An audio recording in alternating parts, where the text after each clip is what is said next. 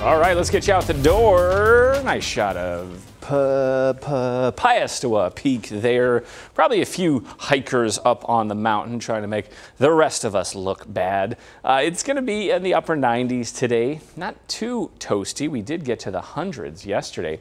We're in the 70s starting your morning. If you're driving into work, be safe out there, of course. You never know. Some crazy people out there. 48 in Flagstaff, 55 in Shola. We're in the 60s in Winslow, and we're in the 50s in places like Prescott.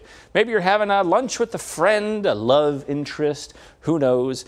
This is what it's going to feel like out there. 86 at 10 a.m., 93 at lunchtime, and then around 96 by the time we get to 2 o'clock. 98 for the high. 2 degrees above normal. The record's 108, so we're not breaking any records. If you want to break records this time of the year, it's going to get pretty hot. We're talking like 110, stuff like that.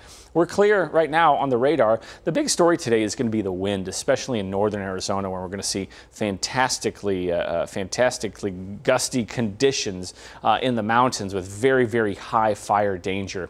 The rain situation doesn't look too promising. I don't think we're really going to see much today as far as rain goes. Maybe Friday, a few mountain showers. 68 for your high in Flagstaff, 77 in Prescott, 98 in Gila Bend, and 96 in Safford and Thatcher.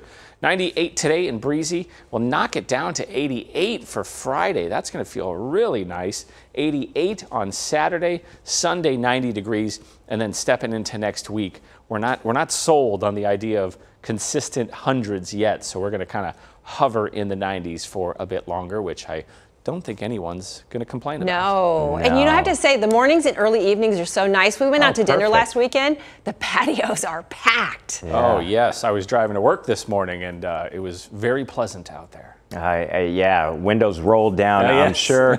We like a confused Mother Nature. That's all right. Sure do. Take your time. Take your time. Thank you, Ian.